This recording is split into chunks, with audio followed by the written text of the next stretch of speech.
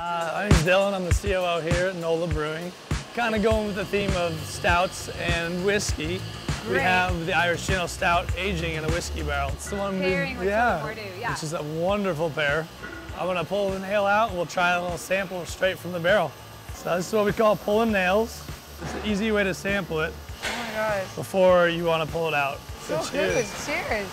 A lot of chocolate and you get that nice whiskey flavor at the end. Oh my God.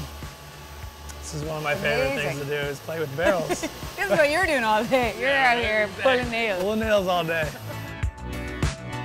We've dubbed as our barrel cave. So it's pretty cool. Barrel cave, I love it. My favorite room. And it's rocking in here. We have red wine barrels, white wine barrels, tequila barrels, a couple bourbon barrels back here.